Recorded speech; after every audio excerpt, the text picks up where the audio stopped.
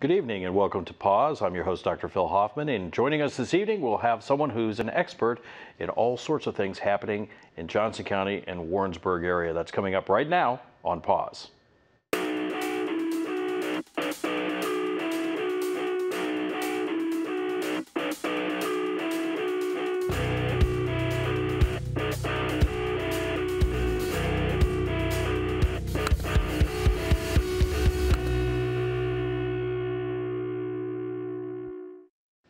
And welcome back to Pause. Again, I'm your host, Dr. Phil Hoffman, and joining us today is Mr. Jack Miles, who is the editor of the Warrensburg Star-Journal. Thank you for joining us today. Well, thank you, Phil. So let's talk a little bit about, you have spent quite a bit of your life as a reporter and a writer and a journalist, and you were mentioning to me earlier you've been around in St. Louis and Kansas City and that sort of thing. What have you seen in the newspaper business in terms of changes over your career? Well, my career stretches back full-time to 1980, so a few things. I still have scars on my hand from using an X-Acto knife to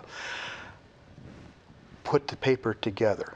If you want me to, I can go into a whole explanation of how that was, but basically you got down to photocopies of strips of news coming out of a quasi-computer compared to what we have today, and then you'd cut it with a knife. Then you'd wax it and you'd lay it on a sheet of paper, you'd shoot it with a photograph to get it on the press. Now, of course, everything is done in the computer.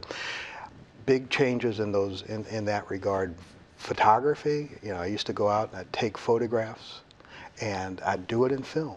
And we would roll our own film on the canisters. Wow. And we'd put it in the camera and you'd shoot off 36 shots without even knowing what you had. Now I can look in my digital camera and I can see the picture, whether that was a good shot or not, whether the lighting was good or not, but you didn't have those kind of options then. So those are huge changes in terms of the technology, in terms of the personnel, seeing some changes there with people who are more, I guess, interested in doing shows like this, television shows, et cetera, because they're much more visual than television is, and they're much more aligned to the internet than they are to the print product. So those are pretty dramatic changes for newspapers. I've seen the size and numbers of newspapers shrink dramatically through the years. And it certainly is something where you see that happening to the industry. And I've heard various, arguments. Well, it's because newspapers were too slow to react to the internet, all the way down to, it's just a simple matter of economics, and it's happening in every slice of media. So from your seat on the side of being in the journalism business, what does that do to the quality of the journalism? Is the size and the shape and the changing nature of the industry, is it hurting journalism, or do we still have, in your view, good quality journalism even in this situation? I think we still have good quality journalism. Whether it can continue and for how long is another matter. There was a time when you would get the very best and brightest coming out of school who wanted to be journalists, who wanted to make a difference in their community. It's now harder to find those kinds of people as they very intelligently look at the job market and say, what are my odds of becoming a print journalist and getting somewhere with that? And the odds have decreased, unless you've got, as I've told some younger people, unless you've got an angle. I was talking to one woman and her angle was, well, I can really do great things with the web. Now this is 10 years ago, but that was a new thing for some newspapers, and so she really had that down and she was working in that direction. I trust that when she went on, she was able to do something with that. But as far as people coming out of school and saying, I want to be a print journalist, well, we've even seen the programs in colleges shrinking. There are fewer of them, and they're working in a whole lot of other areas other than print. So it's hard to attract the best and brightest to do the job now, and the expectations are high for what we do get. So there's a lot of pressure on the journalists who do come into the profession. The one thing I can tell them is if you go into print journalism now, there's no reason that cannot be leveraged into a different type of job as long as you're smart enough and open enough to the idea of working with some of the digital things that are available, because having a great foundation, learning how to write, learning how to do all the mechanics will pay dividends in the future. But it's kind of hard when you're coming out of school to look in terms of the long term and how things will benefit you. Well, and certainly, I mean, one thing I think that always worries students is you see poll after poll after poll, the worst jobs kind of polls, and I see a lot of that stuff. And of course, journalist is almost always in that list of the worst jobs. And I remember my days in television news, and it's a tough job. There's no question. It's always been a tough job. It's never been an easy job. Sure. But I definitely think that there's that sense of not only is it a tough job, but also the financial rewards may or may not necessarily be there, and the expectations and the view, I think, of society of journalists is probably not the greatest at this moment anyway in time. Well, that's been something that's been ongoing now for many years, Right. starting with Spiro Agnew, and he just thought everybody was out to get him. Never mind that they were out to get him because he wasn't paying his taxes, and he was the one who came up with the term nattering nabobs of negativity that some people still remember. I remember it. And that kind of thinking, blame the media. If I do something wrong, I'll blame the media and it will stick. I think he helped get that ball rolling. And Richard Nixon certainly followed. Not that he did anything wrong, but he and Spiro helped get the idea going that it's the media's fault. They shouldn't be blaming us or looking at us or paying attention to us. And Gary Hart was another when he invited journalists to follow him around, like you're going to find anything. Well, they did. Yeah. So, yeah, it's blaming the media. And it's a tough, really, if you think about it, because I used to get this thrown at me all the time as a television reporter is, well, you only come and cover the bad things. You never cover when good things happen, which wasn't true, but people would say that to us oftentimes. And so I think that's another piece of that, the reason why people sometimes have a negative view of news in general is because, well, it's not news if everything goes right today and everybody's happy. Well, there are a lot of different definitions for news, including within the news industry, but I think one is telling somebody something they didn't know. And the average person does go to work every day and does try to do a good job and then comes home, and there's nothing unusual about that.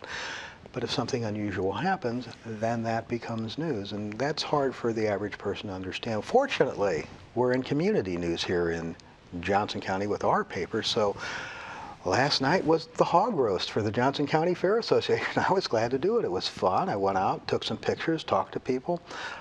That's what a community journalist does. So I hope we don't hear too much of you guys only cover bad news, at least on the community level. Now, the tougher job, of course, would be for the St. Louis Post or the Kansas City Star when they've got such a big community and so many hog roasts and things going on where maybe it does appear that they're only focusing on the negative, but in that size of a community, in a metro daily, it is a lot harder to be so community oriented. And when you talk about the idea of a community newspaper, give us some delineation of what does that entail and how does that differ from what would not be a community newspaper? Size, scope. In this town, the hog roast is news. In Kansas City, the hog roast is not news. Because there are so many of them, so many different things going on with church potlucks and things like that I will cover because that I figure is part of our community life. I don't have any problem covering that. I enjoy it. The Kansas City Star, I don't see how they could possibly even consider doing that, although they might do some. They might send some people out. There are just so many things because they are a big city metro that they have to cover. They have to go out and cover the national news. I don't. If there's a big national story, we'll cover it if there's a local angle to the national story.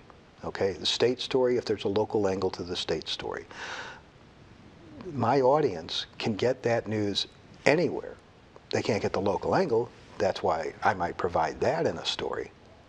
But if they want to get a story about why Obama is not going to Scalia's funeral, that's not they're not coming to our paper for that. They can go to get that off television. So that I think is the difference.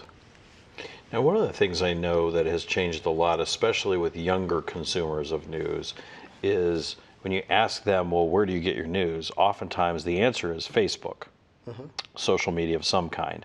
And first of all, part of me is kind of always curious about that because I'm like, you see the byline there on Facebook where this is from the Post or the Times or whatever, but they sort of will say, well, I get my news from Facebook. But then the flip side of that is suddenly now the New York Times is equal to Mint News or something like that. So they become, perceptually, I think, they become the same thing in the user's eyes, and maybe they're not. There's no doubt about that. It is a great concern because a lot of things that go up on the internet are not vetted. They are someone's opinion. And opinion posing as news is a real problem where, you know, we have an obligation to try to get this right, not show our opinions unless we clearly mark them as opinions. Another concern piggybacking off of that idea is, like you said, there will be bylines for the St. Louis Post, and there might be bylines for our paper. People don't realize that it's coming so much from a newspaper. And if they continue to go get their news online and they don't go to the source, eventually the source might dry up. And you know, we can see across the industry that there have been many newspapers that have folded. There have been many newsrooms that have shrunk. And as they shrink because of lack of subscribers, because they're going on the internet, at some point it may get to be that the news isn't going to be there. You'll get all opinions, but you won't really have news. Now that, to me, should be a great concern, not just for newspapers or any other medium in terms of, gee, will we make money? That's not the concern. The greater concern to me is democracy itself. What happens? What replaces us? Google is not hiring a whole bunch of reporters to go out and do news. Facebook is not hiring reporters to do news. They're getting it from other sources. Some of it's us, most of it's the Kansas City Star, or the New York Times, or the Wall Street Journal. But if those papers aren't there, then who's doing the reporting? And if somewhere down the line someone says, okay, well, we'll hire a couple of reporters. Oh my gosh, that's a couple of reporters, and what's their news background? So it's a great concern to me. Well, and I know one of the things that's happening right now in television news especially is this notion of the newsroom is not important anymore. You basically have sort of independent contractors, if you will, who have a laptop and they're out covering stories. And I think the concern of folks like me and some folks I used to work with are that culture of having an editor, of having colleagues in the newsroom with whom you have a relationship and with whom you are maybe a little afraid of your editor, because if you don't turn something in that meets the standard, it'll get rejected. And in television news anyway, nowadays it seems that that's not always the case anymore, that it's sort of you're kind of out on your own and you don't really have that relationship in the newsroom. Is that happening in print journalism? Not to my knowledge. Of course, we've always had freelancers. And they can go out and write stories, but they're going to be vetted. And you do have a newsroom that gets hold of the story, and there are people there still talking and interconnecting with each other. So it's not a total freelance situation where you basically have one editor and 15 people working out and doing freelancers. Although there are some magazines that do things like that, where they have an editor who assigns freelancers, brings all the stuff in-house, and then edits it. And the idea of not being able to talk with your peers and think things out and, gee, this guy told me this. Does this really sound right to you? What do you think? Should I go ahead and put this in? Who do you bounce that off? Well, you might bounce it off the editor, but it'd be nicer to have, more professional, I think, to have several people who as a team can look at your story and work with you on your story. So you have more of a team editing, team writing, team journalism approach. So, yeah. If that's happening in print, I'm not aware of it in terms of newspapers. Well, and certainly it's hard for you to check your own biases. It's much easier if you're in a team environment. Somebody could say, well, wait a minute, you can't phrase this way. Sure. And like you said, it's a team effort. When I have my stories read, I read them. I think I've got them all right. I give them to 2 or 3 more people. I will give them to the receptionist if she's got time and say, would you give me, take a look at this, proof it, let me know what you think. So. Well, one of the things I learned early on when I started trying to be a reporter was that you go to an event or you're covering something and you know what happened. You have it in your head because you were there and you talked to everybody. But early on, especially, I had difficulty figuring out how to get that information down in a way that the reader understood it. And so I'd leave out critical details, or the timeline wouldn't be right, or things like that. So I think that's one of the things you're talking about, is when you have a profession of journalists, understanding that context of not only getting it right, but also how to tell a story so that the reader can understand it and follow it. I know that seems maybe simplistic, but it actually is more complicated than people might expect. The way it was explained to me by a really grungy old editor, he'd be about my age now. His name was Rube Yellington, and he was editor. That's not really his That's name. really his name. He Rube was Yellington. Rube Yelvington. Oh, okay. Well, Rube was, I think they call it the protest over at University of Missouri, the 50 group, whatever they were. He was part of the 50 group, one of the original members of that group. He was a student, I guess, senator or whatever they had there at the time, and he helped advocate for making sure blacks could attend a university. Well, he was my first editor at my first full-time job in Mascoutah, Illinois, and Rube was, wow, he was great at explaining things, and he was editor, like I said, of the Metro East Journal, which was a daily at that time in East St. Louis, Illinois. And the way he would explain things to me when I came back from a story, or from an assignment, he'd say, "Why are you writing this now? It looks like you're just sitting down. You should be writing this on the way back." Right. And so that's a help. And then I'd write a story and he'd say, "Well, what does that mean? Who cares? What does this mean to anybody?" And what he explained to me was what he called the bar stool rule. I want you to picture yourself, Jack, you're sitting down at a bar. Me, I don't drink very much, or hardly ever. But I want you to picture yourself sitting at a bar, and the guy next to you says, "What happened?" Just tell him what happened. Don't spend a whole bunch of time with flourishes and trying to make it sound flowery. Just tell him the damn story, was kind of Rube's attitude. And so, yeah, that was very helpful to try to remember who you're talking to. You're talking to the average guy. He just wants to know what happened. He doesn't want a whole bunch of flowers and bells.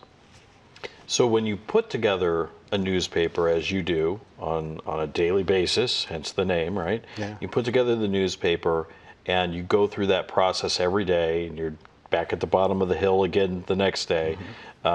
What's that look like? You know, the process from beginning to end, just to get to one day's newspaper. Can you kind of walk us through the steps of what typically happens? Wow. These are typical, really. Yeah. We have an idea of what's going to happen each day. We know certain meetings will take place, or at least they're supposed to. Sometimes they don't. And we've got people assigned to those different stories. I've got a police scanner sitting right at my desk. I listen to that to hear if something's going on there, whether it's a fire or an accident. Fortunately, it doesn't happen too often, very fortunately.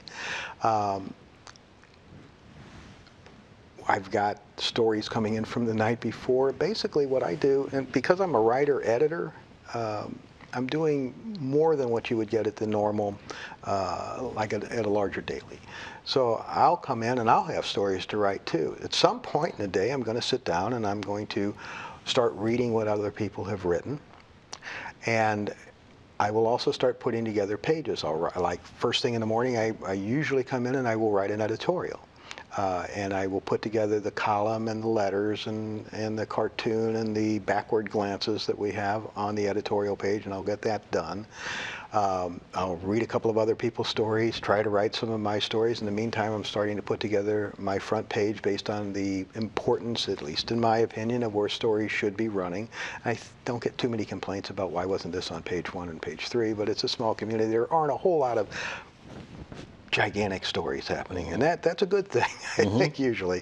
So I'll start putting those together, and I'll talk with people, and I'll get a page done, and I'll give it to a couple of people and say, "Here, you read this," because it's a small newsroom, and we'll turn it back into the back shop to take care of some of the things that need to be done to get it to a pre-press point so it goes on the press. I'll edit the photographs. There's just a lot of things that at a smaller paper you wouldn't do at a larger paper. It's not a union, folks. You don't have just one job. You got a whole lot of things to do. I think one of the seems to me one of the unique things about your situation too is I was fortunate enough to take a tour through Johnson County Climb of the paper, and you guys have a pretty large printing facility right there. Right. In your my understanding is that's becoming less and less common at newspapers. It's becoming less common in a lot of newspapers, including ours. Now, you've said a couple of things, and I'm not sure how attuned you are as to what's going on. Our newspaper was 5 times a week until early this year. We've gone to 3 times a week now. So we're Tuesday, Thursday, Saturday. Okay. Our press, we're getting ready to sell. Now, we are owned by St. Joseph News Press Gazette. Okay. Good family-owned company. They've got a fantastic modern press there. They can do our paper like that. And so we've started sending it up there, and they've been printing it and bringing it back down here. A little problem with logistics. I think those things have been, worked out. It's not really a problem now. So we're getting good quality printing. We're getting it done in-house in terms of our own companies doing it. We don't have to worry about the press, which, although it was very handy having it right there, we're talking about a press where it breaks down now. There's problems with trying to get parts for a press that's that old. We had some great printers. I think they did a fantastic job with the piece of equipment that they had. They knew what they were doing, and they did a good job. And I think another company may be able to get some more life out of it. But at some point, we just had to step back and say it's just not going to cut it for us, especially when we've got a modern press in St. Joe that can do things a lot quicker, a lot better. So now you have the whole moving things around as opposed to having the convenience of the thing right there, but you're away from it breaking down and those sorts of things. And as far as moving things around, not so much. I mean, here, the button's pressed, it's now in St. Joe. So that's not too much. Now, we do have to physically get the newspapers back here, but that's really the only manipulation that had to go on. And it's not like St. Joe's on the other side of the world. So, right. So when you look at the current process of creating newspapers and the current environment of what's happening in terms of the business practices, what do you see happening? Be a prognosticator now for me, Jack. What do you see happening in the future for the newspaper industry? If I had that information, we could probably make a lot of good money on Wall Street. I don't think that's going to happen. Newspapers are going more online. I don't know how that model works out in terms of being able to pay people to do the job of going out and reporting, going out and selling advertising. It would have to be much scaled down because I don't think the print, the online revenue matches up to the print revenue at all. And that being the case, if you're looking at a much reduced future for advertising on the web, it's just not going to pay the freight that I think now is necessary in terms of having reporters and having ad staff to go do the job. I hope I'm wrong, but there's no way for me to know. I know that the newspaper's been heading in that direction for 20 years, and I've been looking at it from very early on and saying, how do we monetize this? How is this really going to pay off? Newspapers were giving themselves away free. You'd go online and I could read the Kansas City Star. I kept telling one of my publishers this, and I kept telling him, how does this work? And one day his light went off because somebody called him and said, hey, I'm canceling my subscription because I can get you online. And it was like, it took that. A prophet is without honor in his own country, right? Now we have a paywall, so you can look at a few things. For example, if there are obituaries and you're from out of town, I don't think it's fair to make you pay that. So that was all right. So you can go on and online and you can get a look at several of the issues in cases like that. But in terms of news, if you really want to have community news and know what's going on in your town, then you need to subscribe. Well, and it's the culture of the internet, it seems these days that everything is supposed to be free. And so you've got the giving it away years ago combined with people now are used to and expect things to be free. So it is one of those things where you look at it, you think, well, where's this going? Yes. This trend going? I don't think it's going anywhere good. from a standpoint of the consumer right now, it probably seems like, hey, that's great. But in the end, it's going to, I think, go the same way as the online sales tax. Why nobody wants to pay the online sales tax. I don't think they realize by not paying the online sales tax, when you hit a pothole, you may hit it again because there won't be anybody to fill it because you're not paying the taxes to fill the pothole. The local government and our county commission will tell you they'd like to have the sales tax revenue that they're not getting. And there's no excuse for it. There's none. Several states right now collect a sales tax. Missouri's lawmakers will not collect that sales tax. So how can you say that you're pro-business, you're pro-Main Street business, and at the same time say, you have to pay the tax, but the big internet sales company, they don't have to pay that tax. That's an uneven playing field that they've created, and sorry, it does kind of go with the whole thing about the newspapers and people wanting them free. You can get it free for a while, but somewhere along the line you're going to pay for it in one way or another. Well, Jack, thank you. That's the good news. That was delivered good news. to us by Jack today about the future of the news industry. But as long as we got folks like you working at it, hopefully there's a way out of it. Thank you for joining us. I'm Phil Hoffman. Thanks for watching Pause.